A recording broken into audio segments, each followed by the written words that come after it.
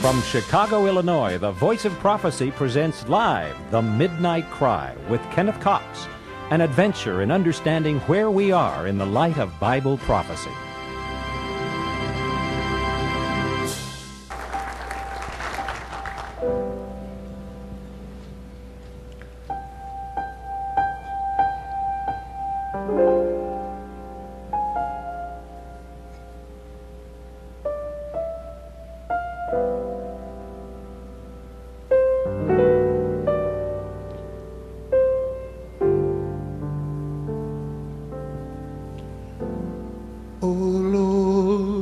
My God, when I in awesome wonder consider all the worlds thy hands have made, I see the stars, I hear the rolling thunder, thy power throughout the universe displayed. Then sings my soul, my Savior God, to thee. How great thou art, how great thou art. Then sings my soul, my Savior God, to thee. How great thou art, how great thou art.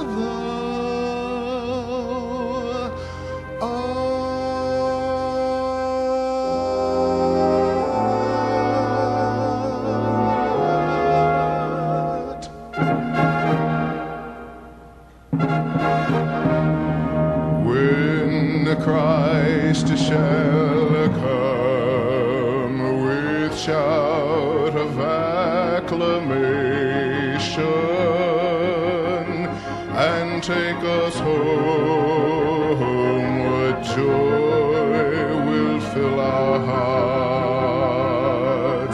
Then we will bow in humble adoration and there proclaim, my God, how great thou art. Then sings my soul, my Savior God, to thee. How great thou art, how great thou art. Then sings my soul, my Savior God, to thee. How great thou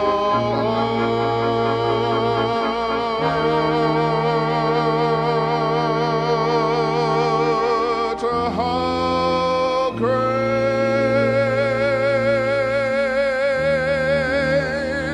thou art.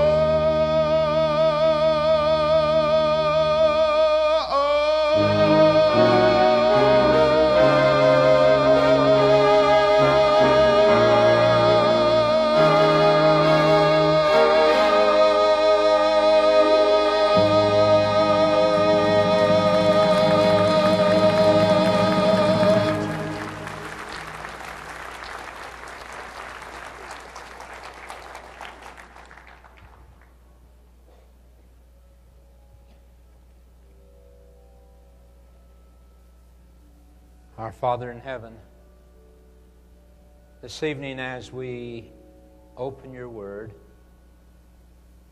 we first, Lord, would ask that you would give us understanding. Lord, may our hearts be open. We pray that the Holy Spirit may be here to impress. We ask that each one of us may understand that thou art God, and that each one of us need to just simply surrender our hearts to you and to let you lead and guide and direct in our lives. Bless us as we study your word this evening. For this we ask in Christ's name. Amen.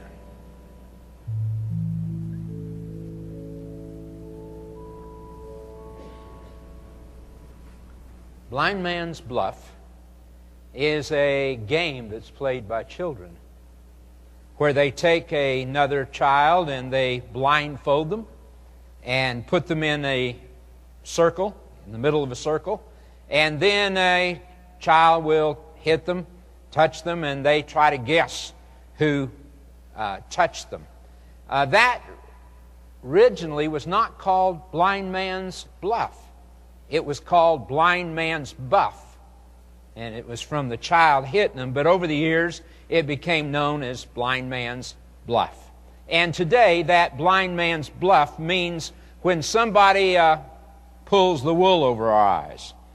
Somebody does something that kind of tricks us or we don't really understand. And tonight's subject is a subject that, as far as I'm concerned, has kind of pulled the wool over people's eyes, and they haven't really seen it clearly. I had the privilege of working with an individual by the name of HMS Richards Jr. In fact, I started in the ministry under him and spent several years working with him. And he told me that his grandfather one day took him and set him on his knee, and he said to him, he said, "Sonny, if I had a little lamb and I called his tail a leg, how many legs would he have?" Oh, he said, 5.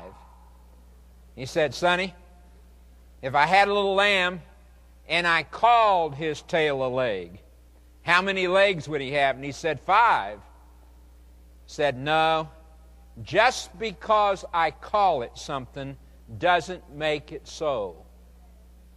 Okay, folks? Just because you call something doesn't necessarily make it so. And so tonight we're going to look very carefully at a subject that is extremely important. Luke, the writer of the book of Luke and Acts, a physician. I want you to listen very carefully to what he says when he started out the book of Luke. And this is what he's saying in Acts about that. Notice. Acts 1:1. "The former account I made, O Theophilus, of all that Jesus began both to do and teach." Now, he's writing to Theophilus. He's writing in the book of Acts, and he said, "I have recorded how much?" All that Jesus began both to do and teach until the day in which he was taken up, after he, through the Holy Spirit, had given commandments to the apostles whom he had chosen. He said, "I've written down all the things that Jesus began to do and teach from the time he started until he ascended back into heaven, to whom he also presented himself alive after his suffering by many infallible proofs, being seen by them during 40 days and speaking of the things pertaining to the kingdom of God." So he said, "I have recorded, Theophilus, all the things that Jesus began both to do and to teach." Okay? So that makes it clear that in the book of Acts, Luke recorded those things. So the question that you and I need to look at this evening is, does the Scripture anywhere say that God blessed, hallowed, and sanctified the first day? Now that we got to take a good look at. We need to be objective. We need to keep our hearts open. we need to ask ourselves, is there such Scripture? If there is, Luke should have recorded it, because he said, I recorded everything. Okay? So let's take a look at Luke. He's a physician. Luke, in his writing, is more detailed than all the other writers. He writes and makes it very detailed. So we're going to take a look at the Gospel of Luke, and we're going to go to the 23rd chapter and start with verse 52, where it says, this man went to Pilate, asked for the body of Jesus. Then he took it down, wrapped it in linen, and wrapped it in a tomb that was hewn out of a rock, where no one had ever lain before. That day was the preparation, and the Sabbath drew near. So Luke is giving us account, and he says that Joseph of Arimathea went to Pilate, asked for the body of Jesus. It's been given to him. He has taken it, put it in the tomb. They have prepared it, and this was done on the preparation day, or the day before the Sabbath. That's what the Scripture has told us clearly. We all understand that day to be what we call Good Friday. That's the day that Jesus died.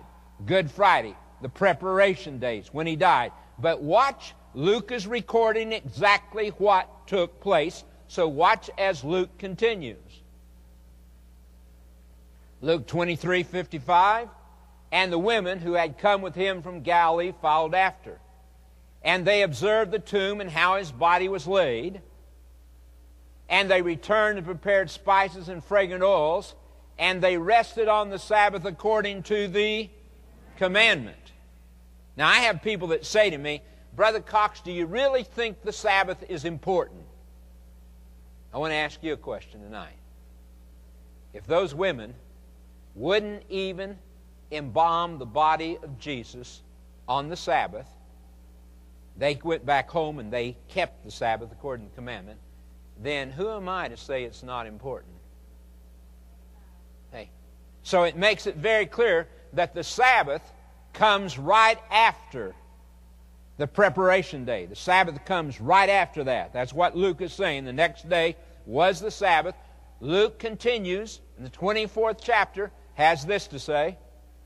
Luke 24 verse 1, now on the first day of the week, very early in the morning, they and certain other women with them came to the tomb, bringing spices which they had prepared. So these women are coming to the tomb. They're coming when? Early in the morning on the first day of the week. But they found the stone rolled away from the tomb. Then they went in and did not find the body of the Lord Jesus. So it says here they got there, they went in, Jesus wasn't there, he had risen from the grave. And we refer to that as first day of the week or Easter Sunday. There is nothing, folks, nothing in this text at all that says anything about God taking the first day of the week, blessing it, hallowing it, or sanctifying it. It just simply says that Jesus rose on the first day of the week. That's what it's telling us. Not any more than that. So there's nothing here. So with that, and Luke has recorded all that took place. But let's go on and take a look at what the other gospel writers have to say. You'll find that they pretty much say the same thing that Luke said. Matthew 28 and verse 1. Matthew 28 verse 1. Now after the Sabbath, as the first day of the week began to dawn, Mary Magdalene and the other Mary came to see the tomb. After the Sabbath was over, they went home. They kept the Sabbath according to the commandment, right? And it says they are coming to the tomb when? They're coming early on the first day of the week. Now, do you know when the Gospel of Matthew was written? You know when the Gospel of Matthew was written? Well, the Gospel of Matthew was written in 60 A.D. 60 A.D., folks. This happens to be 29 years after the death of Jesus. Okay, so the Gospel of Matthew is written 29 years after the death of Jesus. If there had been a change in the day of worship, don't you think Matthew would have said something about it? Huh? Why, sure, if there had been a change there, Matthew would have recorded it and said something about it. But he doesn't say a word about it. And in the Gospel of Matthew, there is nothing that says that he blessed, hallowed, or sanctified the first day of the week. So with that, let's go to the Gospel of Mark. Mark, the 16th chapter, verse 1. Now when the Sabbath was past, Mary Magdalene, Mary the mother of James, and Salome brought spices that they might come and anoint him. So it says that these women are coming early on the first day of the week, and they're coming to the tomb for what purpose? To anoint him. They are not coming, folks, for the purpose of worship. They're coming for the purpose of anointing him. Why are they coming so early? I mean, another text will tell us they come in at the rising of the sun. Why are they coming so early? Well, they're coming early because he's been dead several days. They know that time is of the essence. They know they need to take care of his body quickly now because rigor mortis is set in. Also, they know that they need to do their work while it's cool, not while it's hot. And they also know that this is hard work. Do you have any idea how many pounds of spices and ointment and that type of thing that it took to prepare someone's body for burial back then? Well, it took 300 pounds.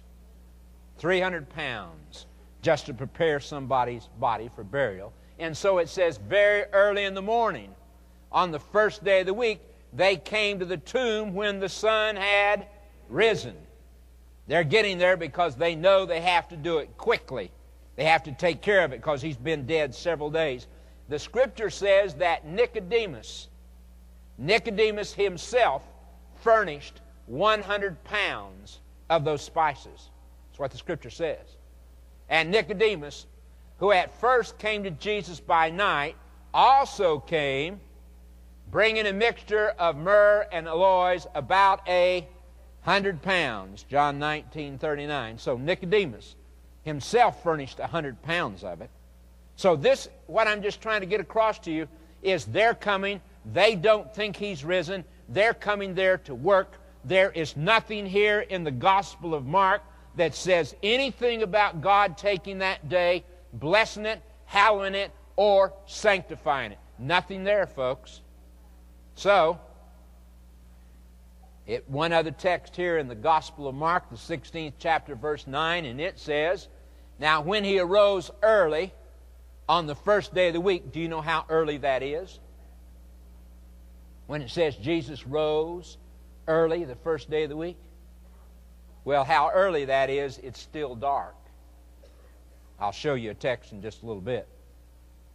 He appeared first to Mary Magdalene, so he appeared to her first. But let's go on to the Gospel of John, see what it says. It says, out of Mary he had cast 7 demons. John 20, verse 1. Now on the first day of the week, Mary Magdalene went to the tomb early while it was still dark. She gets there while it's still dark. When she gets there, she finds that the stone's already been rolled away and that he's risen, and saw that the stone had been taken away from the tomb. So she's gotten there early. Before anybody else, Christ has already risen from the grave. Nothing here, folks.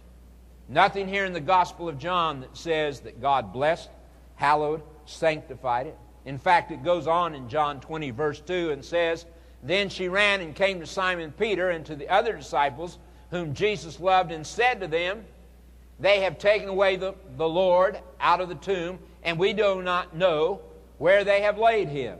They said, he's taken away. We don't know what they have done with him. Nothing there. One more text in the Gospel of John.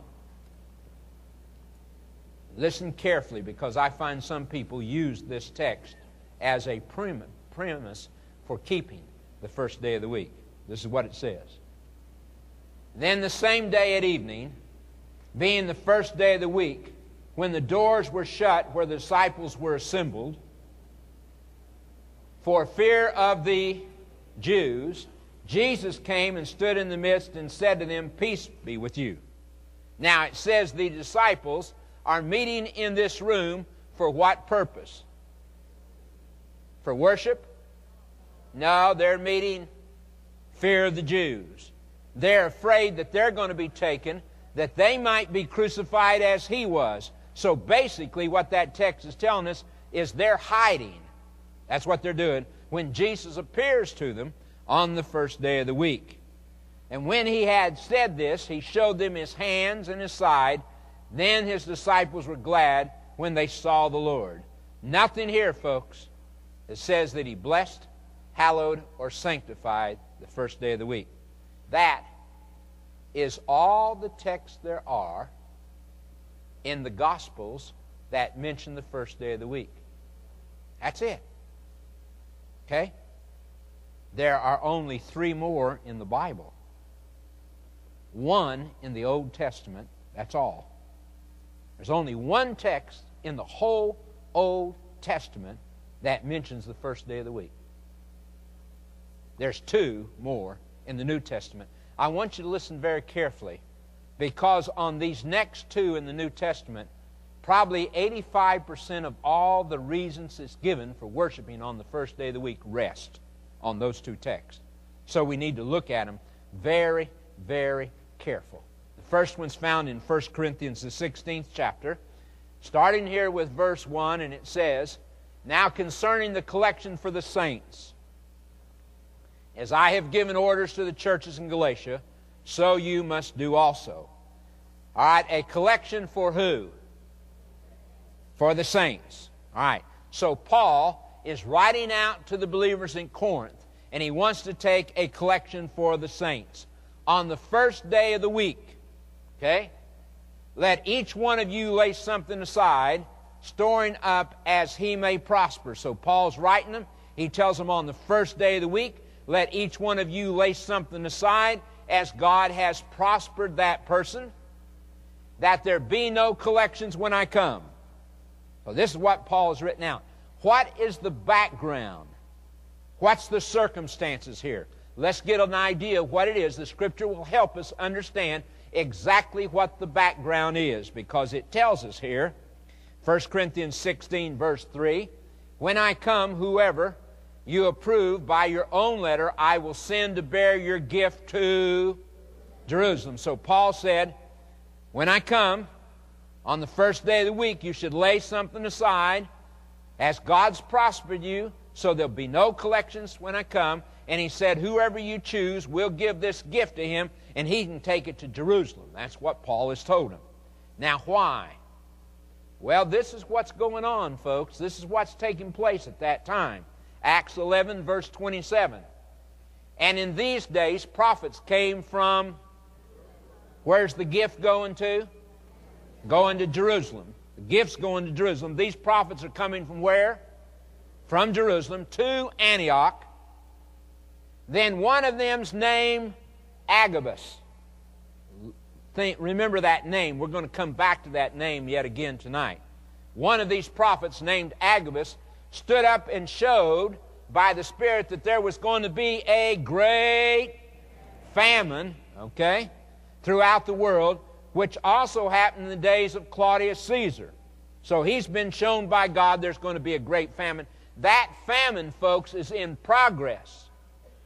And the believers down in Jerusalem are having a very, very hard time.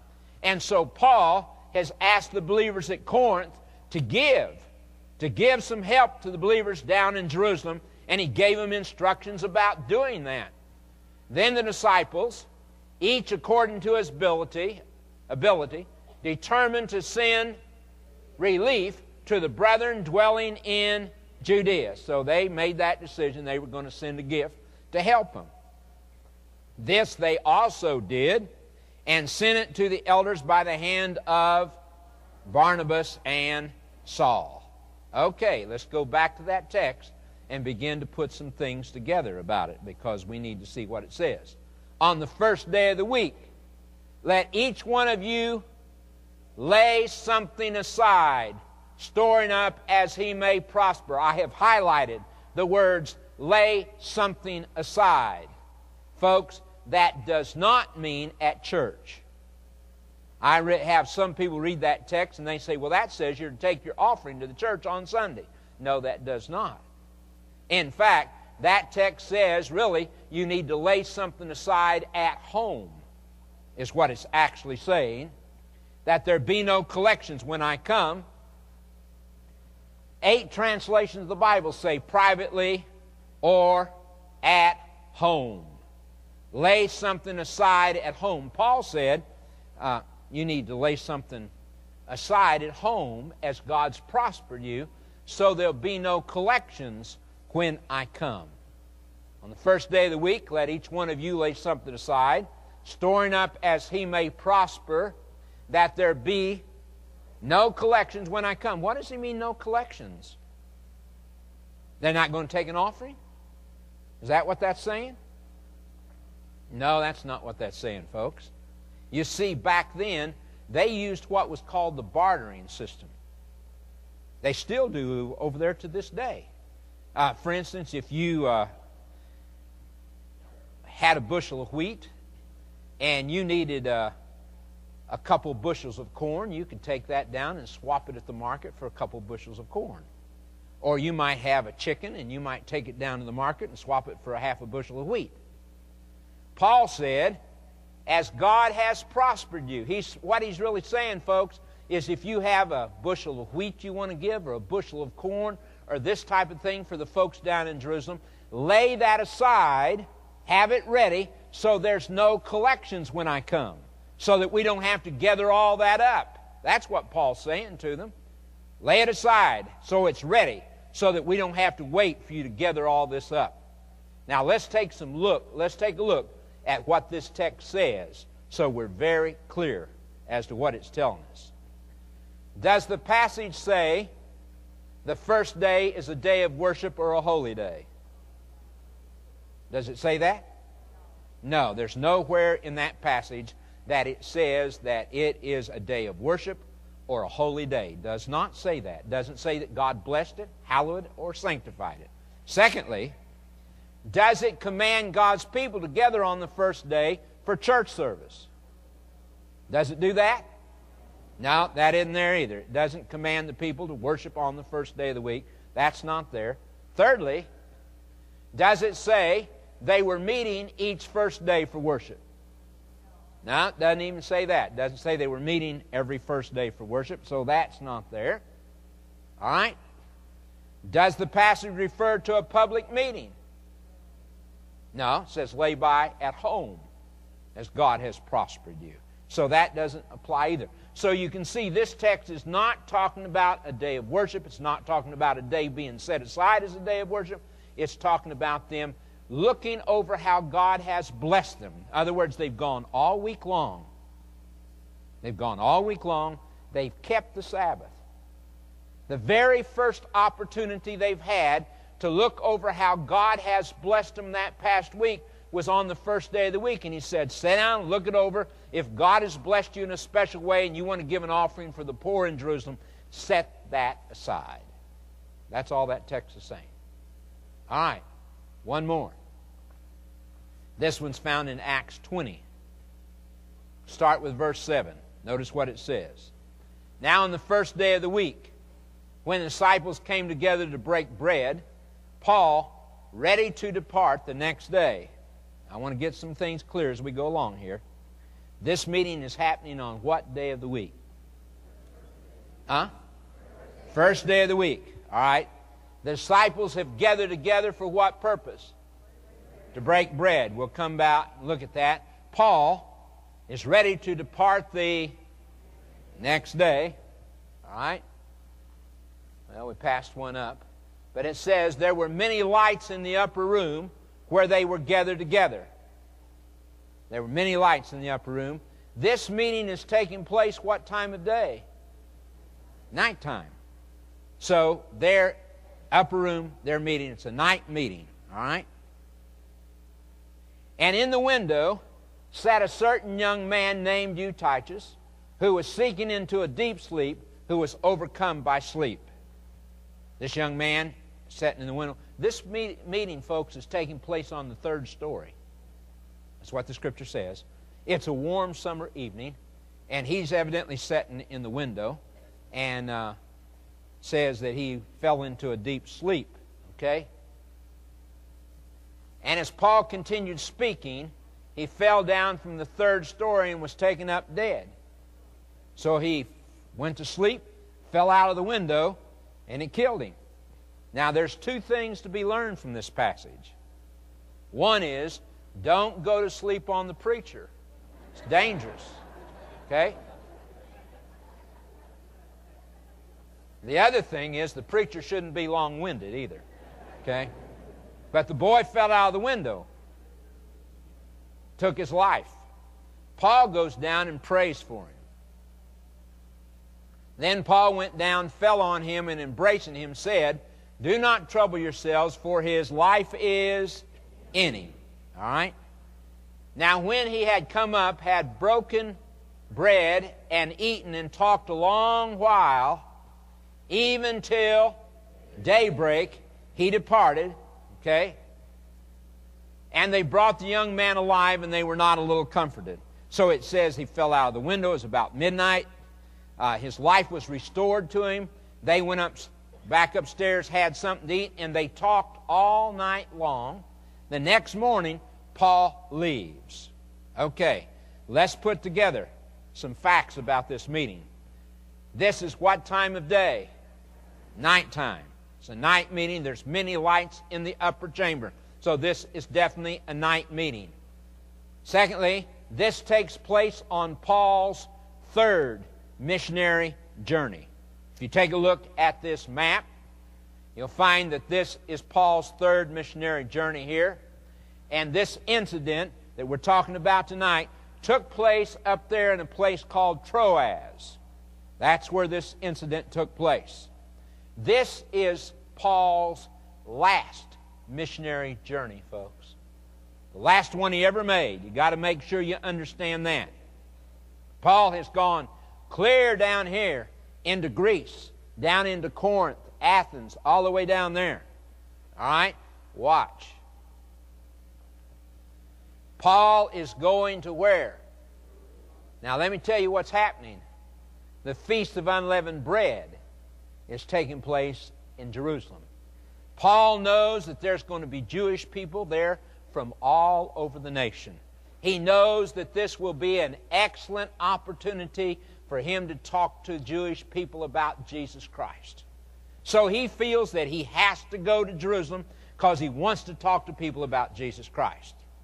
Well, the Holy Spirit has told Paul, if you go on to Jerusalem, you're going to be bound and taken to Rome. Holy Spirit has already told that. Holy Spirit does not tell Paul, don't go. He's just telling Paul what's going to happen to him if he does. But Paul is under conviction that he needs to go to Rome. All right, let's go on. And as we stayed many days, a certain prophet named, okay, here he is again, Agabus, came down from Judea. When he had come to us, he took Paul's belt, bound his own hands and feet, and said, "Thus says the Holy Spirit, so shall the Jews at Jerusalem bind the man who owns this belt and deliver him into the hands of the Gentiles." So Paul knows, folks, what is before him. No question about it. So do the believers. You've got to remember that. So do the believers. This church at Troas, Paul raised up. He's the one that started that church. Those people love him. He has spent the weekend there with them. That's what he's doing. This meeting is a farewell meeting for Paul. That's what it is. It's a farewell meeting for Paul. These people know they're never going to see him again. They know that. So, what's happening? Well, Paul has some companions with him. He has Luke and Silas and Timothy. He tells them to go ahead of him and catch the ship and sail to Assos. Then we went ahead to ship, that's his companions, and sailed to Assos, there intending to take Paul on board, for so he had given orders, intending himself to go on foot. How's that possible? How's it possible that they could go ahead and catch the ship, sail to Assos, and Paul says, I'll go by foot and catch you? How could that be? Well, let's see. If you're looking here at Troas, you'll find that this is a peninsula. And what just simply happened is he told his companions, you go ahead and catch the ship, you sail from Troas around the peninsula over to Assos. Sunday morning, I'll walk across the peninsula and catch you in Assos, which was 20 miles. And that's exactly what he did. Okay, so that's what's happening here. Why did Paul tell them, you go ahead? You go ahead and catch the ship. I'll spend the night here with the believers. Because it's a farewell meeting for Paul. That's why they stayed up all night, folks. It's because they know they're not going to see him. That's also why I believe when it says that they broke bread, I believe that refers to celebrating the Lord's Supper. Because I can't think of anything I would rather do if I was never going to see people again, and I knew I would never see them again. I can't think of anything nicer than to celebrate the Lord's Supper with them. So Paul celebrated the Lord's Supper with them, spent all night with them. Sunday morning, he takes out and walks 20 miles over to Assos to catch the ship there. Now on the first day of the week, when the disciples came together to break bread, Paul, ready to depart the next day, that was Sunday morning, spoke to them, continued his message until midnight. There were many lamps in the upper room where they were gathered together. So this is a night meeting. They spend all night there. All right, now let's look at something. This is the only text, folks, in the Old Testament that mentions the first day of the week. But it has a very important point. Genesis 1, verse 5, God called the light day, and the darkness he called night. So the evening and the morning were the first day. Now, there's certainly nothing in that text that says that God blessed, hallowed, or sanctified the first day of the week. It's just simply saying on the first day of the week, God created the light and the darkness. But he tells you something very important. He tells you when the day starts and when it ends. It says there, the what? So the evening and the morning were the first day. The Scripture tells you that the day begins at sunset. That's what it's saying. The day begins at sunset and goes to sunset. That's the way God made it. And as you read the Scripture, you'll find that over and over, that the Bible's simply telling you that the day starts here at sunset, goes to sunset. Now, my point. If this is the first day of the week, which it is, the first day of the week, and it's in the dark part of the first day of the week, then when is it? Has to be Saturday night. You see, because the first day of the week starts on Saturday night. Sunset Saturday night to sunset Sunday is the first day of the week. If you move it to Sunday evening, that's the second day of the week. Now you say, well, Brother Cox, are you really sure about that? Well, let me show you the way the New English Bible translates it. This is what it says. Well, let me give you another one. Leviticus 23:32, says, from evening to evening you shall celebrate your Sabbath. That means from sunset to sunset you shall celebrate your Sabbath. Okay, now the statement from the New English Bible. It's Acts 20, verse 7, and it says, on the Saturday night in our assembly for the breaking of bread. See, Bible scholars recognize that night meeting was Saturday night. Had to be in order to be the first day of the week. So what I'm trying to tell you, folks, is there is nothing here in this Scripture that says that God blessed, God hallowed, or God sanctified the first day of the week. In fact, the Bible says that the first day of the week is a work day. Did you know that? That's what the Bible says. Ezekiel 46:1, thus saith the Lord God, the gateway of the inner court that faces towards the east shall be shut how many? 6 working days. But on the Sabbath it shall be open, and on the day of the new moon it shall be open. So the Scripture says very clearly that the first day of the week is a work day. That's all the Scripture there are, folks. There's not any more. Now, we live in a day of computers. I have to travel. Because I travel a lot, I cannot haul my library with me. Impossible. I'd love to, but I can't. Fortunately, computers make it possible that you can have your library in your computer. You can get all kinds, all books, lots of books in a computer. And, of course, I have my Bible in the computer. And so what I did is I just simply asked the computer, on my Bible, in the computer, I said, give me all the texts in the Bible that mention the first day of the week. And it printed them out for me. That's what I just shared with you. These are all the texts in the Bible that mention the first day of the week. 9 of them. Right there. All listed. Okay? Then I said to the computer, give me all the texts in the Bible that mention the Sabbath. And it did. I'd like to share them with you.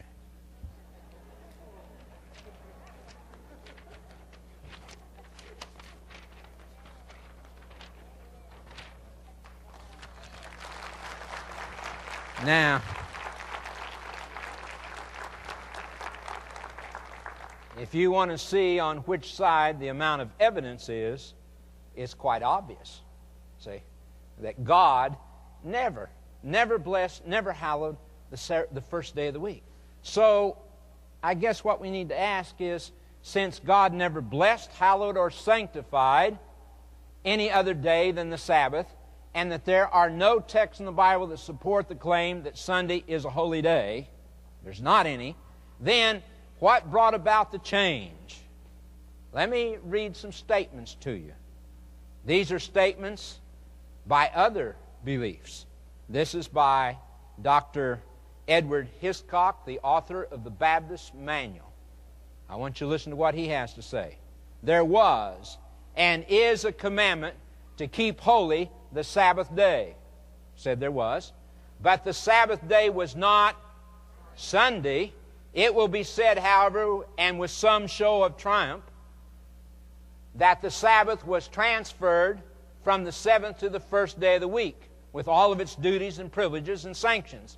Earnestly desiring information on this subject, which I have studied for many years, I ask, where can the record of such a transaction be found? Not in the New Testament, absolutely not. There is no scriptural evidence of the change of the Sabbath institution from the 7th to the first day of the week. That's what he says. Quite clear where he stands. What brought about the change? Why do we have that today? What brought about the change? Well, the Jewish people are in revolt against Rome. If you have never read about it, then I would invite you to read about it. Read about Masada. and some of those things. And it will tell you about the revolt of the Jewish people against the Roman Empire. Because they were in revolt against the Roman Empire, the Romans sent soldiers in and they slaughtered the Jewish people. But since the Christians kept the Sabbath as well as did the Jews, they slaughtered Christians. And so, in an effort to try to show a difference between the Jews and the Christians, some of them started keeping the first day of the week. That's what brought about a change. No scripture for this, folks. No scripture at all. But just simply trying to make a distinction. And so you find many Christians kept the Sabbath and they kept Sunday both. But by the time you reach 300 A.D., almost half of the Roman Empire is now Christian. Christianity has spread that much. The emperor's name is Constantine. Constantine can see that it would be politically advantageous for him to become a Christian. So he tells the people that he had a dream. In the dream he saw a cross and that he was going to become a Christian. Never did. But he even took his army and marched them through the river and told them they had all been baptized and were now Christians. But in order to make Christianity appealing to the pagan, that's what he's trying to do, to make Christianity appealing to the pagan, Constantine signed into effect what was known as the Edict of Constantine, 321 A.D. Listen to it. Constantine, the Roman emperor, attempted to unite his empire. On the venerable day of the sun, let the magistrates and people residing in cities rest, and let all workshops be closed. Church leaders accepted this. In fact, Constantine even put a penalty on it if they didn't do that. The church leaders, after a period of time at the Council of Laodicea, they accepted that. And thus you find now the state is enforcing the keeping of the first day of the week. This is what history tells us. Council of Laodicea. Christians shall not Judaize, that means keep the Sabbath, and be idle on Saturday, Sabbath originally, but shall work on that day, but the Lord's day they shall especially honor. That was the stand that the Council of Laodicea took. And so you find that the change came. Gradually over the centuries, Sunday was accepted in the place of the Bible Sabbath. And so you and I today, because of tradition, many of you like myself were brought up keeping Sunday. Didn't know any different. It's the way I was taught from the time I was a child. But when I picked up God's Word and I began to look in the Scripture, I began to find it was strangely absent. Just wasn't there. And I had to take a good look at it and say, what does the Bible say? What does it teach here? Many religious leaders have understood this. Some have made very strong statements about it. This is a statement, the Creeds of Christendom, Philip Schaff. This is a statement, folks, made by Martin Luther. This is made by Martin Luther. I want you to listen.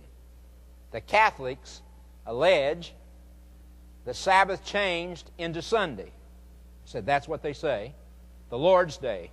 Contrary to the Decalogue as it appears. Say that's contrary to the Decalogue. Neither is there any example more boasted of than the changing of the Sabbath day. Great, says they, is the power and the authority of the church, since it dispensed with the Ten Commandments. I said, that's there. That's Luther's own statement.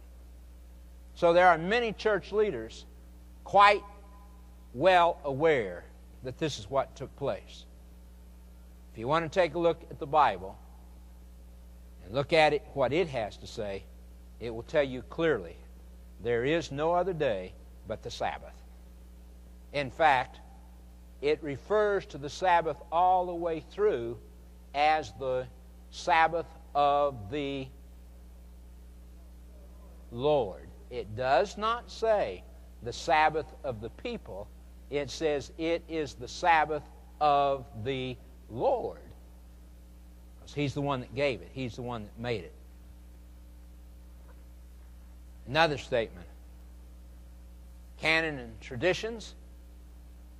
The authority of the church could therefore not be bound to the authority of the Scripture, because the church had changed the Sabbath into Sunday, not by a command of Christ, but by its own authority.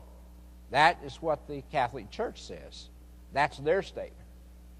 So to you, that are here tonight, those of you who are watching by television, I would just simply say to you that you have to look at God's Word and decide where you're going to build your faith. If you're going to build your faith on church, is that where you're going to build it? Let me tell you something. You never, never, never find truth by a church. You don't find it there. I don't care what church you're talking about. You don't find truth by the Baptists. You don't find truth by the Methodists. You don't find it by the Presbyterians. You don't find it by the Lutherans. You don't find it by the Catholics. You don't find it by Seventh-day Adventists. You do not find truth by a church. You find truth by the Word of God. That is where you must build your faith. You see, if I'm going to start out here and say, well, I'm going to build my faith on a church, that's a long road, friend, because there are over 300 major denominations. You're going to go through all 300 of them to make sure you got the truth? No, you can't do that. You've got to build your belief on the Word of God. I've got to stand here. I've got to say, this is what the Word of God teaches. This is where I stand. And if I will stand solidly on the Word of God, you'll never be let down. You know, once you build your faith on the book, you never have to say, well, it reads the same every time. You can believe it. You can stand there.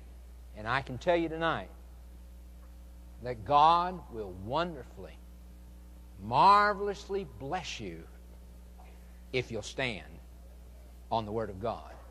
He won't fail. He won't let you down. He'll be there. He'll guide and direct your life in a very, very definite way. I can tell you. I can tell you out of experience. When I came face to face with this question, I was 17 years old. Some of the things that you are seeing here, the ideas were given to me as just a young man. Because a man came to our house and he took a window shade, an old pull-down window shade. You know what I'm talking about? And he had painted in color all these prophecies that I've been talking to you about. And he would come and roll that out across our living room floor and teach us. And it was from him that I came face to face with the question of the Sabbath. I was 17 years old. My father became violently opposed. Opposed enough that every time I went to church on the Sabbath, when I came back, he whipped me. I didn't have to take it. I was 17 years old. My father was crippled. But I stood there and I took it.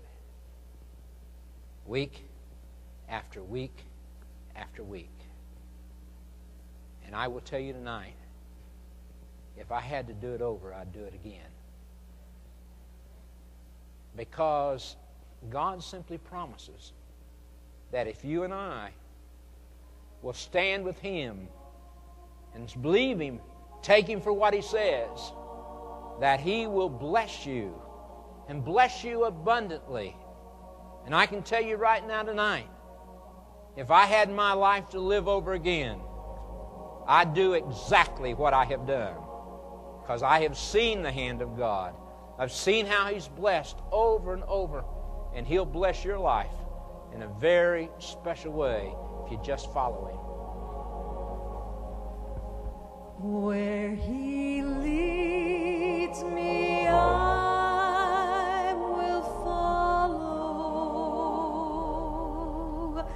Where He leads me, I will follow.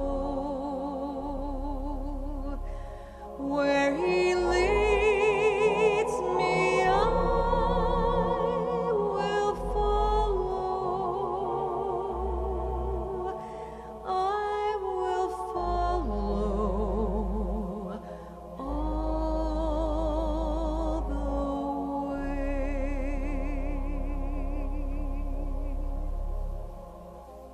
Would you please take that white card that you received when you came in this evening?